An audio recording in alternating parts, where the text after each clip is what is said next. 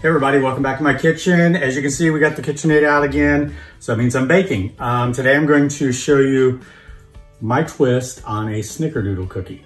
You might have already seen my video, it's here on YouTube, of my pumpkin spice snickerdoodles. I've got one or two different recipes for snickerdoodles, mine and then my granddaughter Chloe's snickerdoodle recipes on my website, gregs-kitchen.com. You can go right there if you want to look at them. This one I call a Brûlée snickerdoodle. I'm going to show you why at the very end. So here we go. First of all, I've got my flour, baking powder, and salt in this bowl. I will put the total amounts down below in the description and also on my website so you can print it out if you like. I've got, I think, a cup and a half of sugar here, 2 sticks of butter, 2 eggs, and vanilla. Basically, that's all we're going to need other than cinnamon. And I'm going to go ahead and get the butter and the sugar creaming together right now. And don't want to waste any of that delicious butter.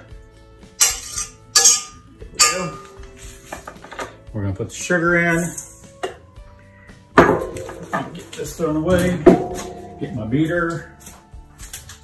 Okay, I've got my beater. I like to use this one with the rubber on the side. It just cleans up the sides for me.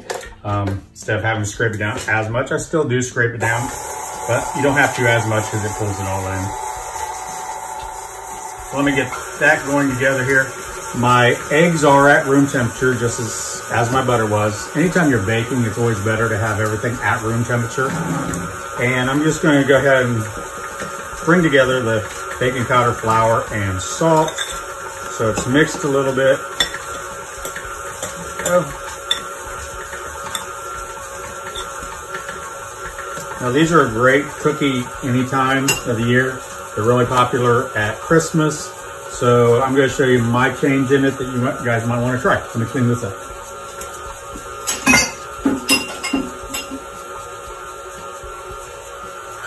Okay, that's pretty well creamed together. Let me get a spatula. Wipe down what little bit is stuck to the sides. So it's all incorporated well. That off. And now we're just going to put in each egg one at a time and let it get fully mixed in before you add the second one.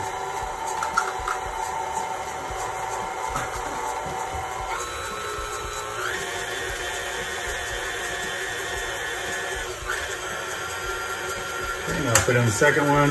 First one's all incorporated. And I know some of you are out there saying, Greg, you need to do that in a bowl because what if the eggshell cracks? Yeah, I know. Sometimes I do, sometimes I forget. Let me rinse my hands off. We just say we got a crunchy cookie. All right, now let's bring it all together. Put that off the side.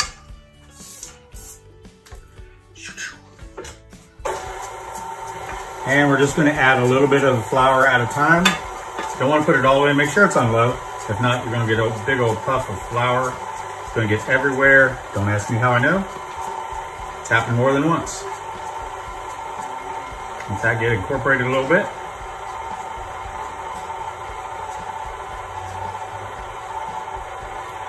And also make sure that you sift your flour. I did this before I started.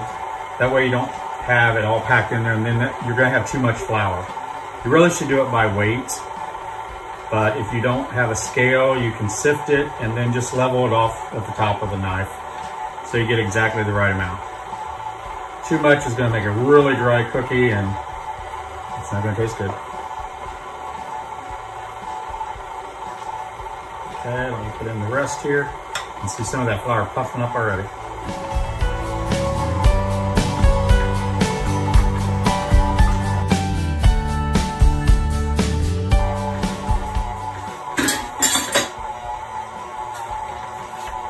I'm also going to now add about a teaspoon, maybe a teaspoon and a half of vanilla.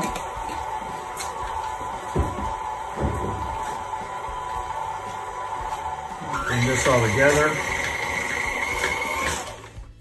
Scrape it down one last time. Make sure you get down at the bottom where that little bubble is, nipple at the bottom, because you will get flour caked in down there.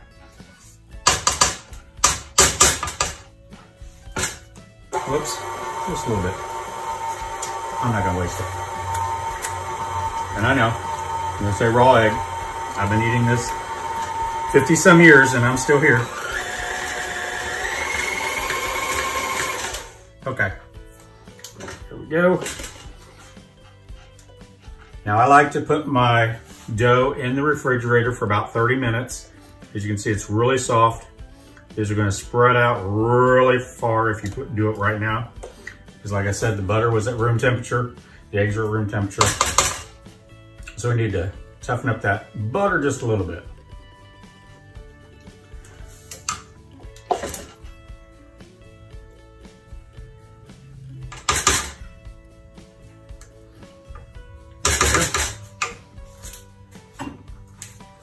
I'm just gonna scrape down the side so it's all in one little pile here.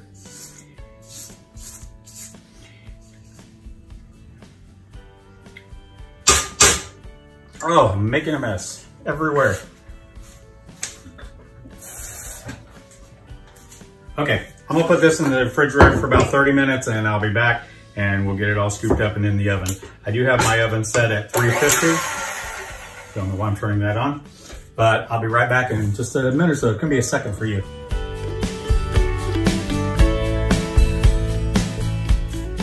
Okay, we're back. I got the cookie dough out of the refrigerator. It's been about 30 minutes. It's stiffened up a little bit.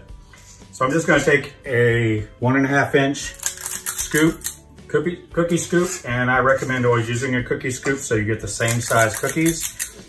That way when you're baking them, some of them don't come out too done and some of them not done enough.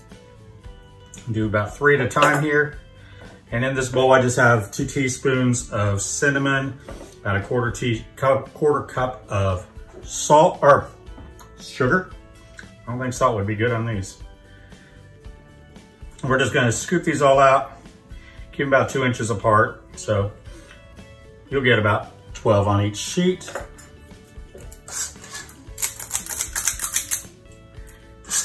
These all in.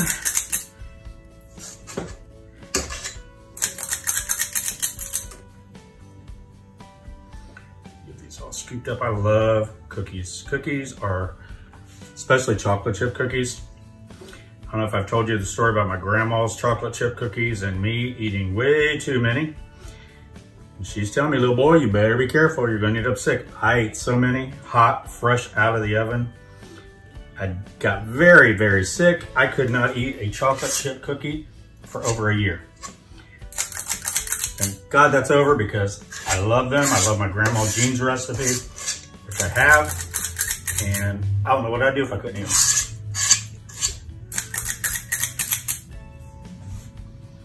And these are fun. You get the kids in the kitchen with you. Let them play with this. Let them roll these in the cinnamon and sugar.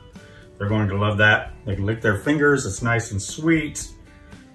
It builds memories. I have so many memories of being in the kitchen with my grandmas, with my mom, my Aunt Carol. I learned so much from them. And every time I'm in the kitchen, I think about them. In fact, when I get my mixer out, I think of Grandma Jean because her KitchenAid was always sitting in the kitchen on the counter. And I don't know what it is about that. Just seeing that brings back memories of her and cooking out there in her farm kitchen. All right, so I got these in. I'm all done. I'm gonna put these in the oven. You're gonna cook them 12 to 15 minutes. Everyone's oven's a little bit different, so check them. You just want them to brown a little bit around the edges and they'll be a little soft in the center. They'll set up once you take them out. So I'm gonna put these in the oven and I'll be back with you as soon as I get them all out. Okay, everybody, we're back. I just got the last batch out of the oven, turned off. We got about a little bit more than 3 dozen cookies out of that recipe. So if we stopped right here, this is my snickerdoodle cookie recipe. As you can see, they're nice and soft. Let me get one. Let's just grab this one. It's cool. Breaks easy, nice and moist, a little bit cakey inside. Tastes delicious. Of course, I've eaten 2 or 3 since before I turned you guys back on. Now, the extra cinnamon sugar, don't waste it. get a half pint jar or a pint jar or something. And see these little lids? Comes off the Parmesan cheese. These are perfect. They fit on top of your half pints. They fit on top of your pint jars. Use it for any kind of seasoning, storage, anything you want. But instead of wasting that cinnamon sugar, put it in the jar, put it on your toast in the morning. I grew up with cinnamon sugar toast all the time. So this is something you want to save. Now, I'm going to take this to the next step. I've got one of my older pans here. You want to put it on a metal pan, some kind of metal, so you don't burn your house down, because I'm getting ready to play with fire. So let's get a couple of these cookies. Whoa, a little warm still. I'm just gonna put them over here on this cookie sheet. And I'll just center 6 of them right down the middle. And then I've got some sugar. I'm just going to put over the top of it, nice little pile of it.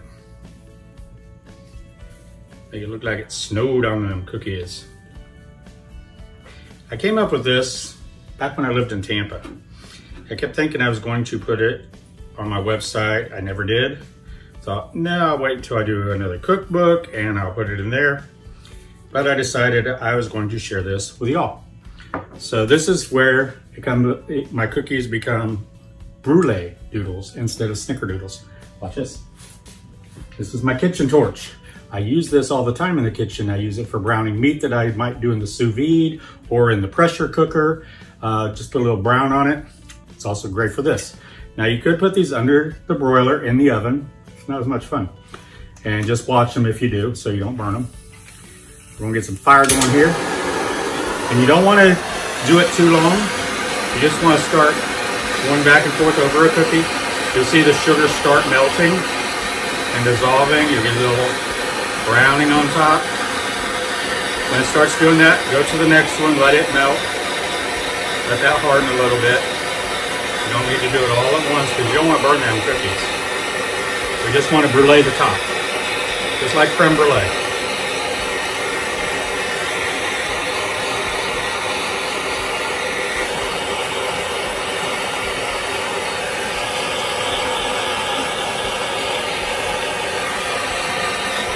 And believe me, that cinnamon, when it toasts up, has a great nutty taste.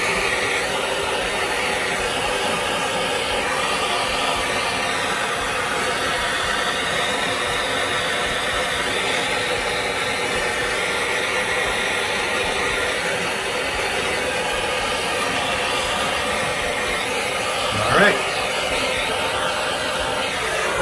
Okay, turn it off, make sure everything's off when you're done. You don't want any propane leaking if you're using a torch.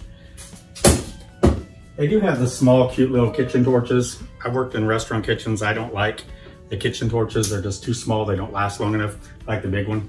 So that's all you do. Just go over it, let it cool. I've got a few here that I did earlier. That's where I said maybe you'd notice I'm missing a few. But if you can, I don't know if you can hear it or not, but they're all nice and crispy and brûlée on top. So let me get one of these out. There you go. Nice and crispy. Crispy on top, still nice and cakey, and smooth in the center. So this, my friends, is my, ooh, that's good, Brûlée Doodles. I'll put the recipe down below. It's just my snickerdoodles, brûlée on top with some sugar. Don't forget to hit the like button. And if you haven't already subscribed, please subscribe and hit the bell. That way you'll know when I put up more recipes, give you some more unique recipes like this. I'm gonna go through and brûlée the rest of these, and I'll talk to you again soon. Take care, God bless, and have a great day. Bye-bye.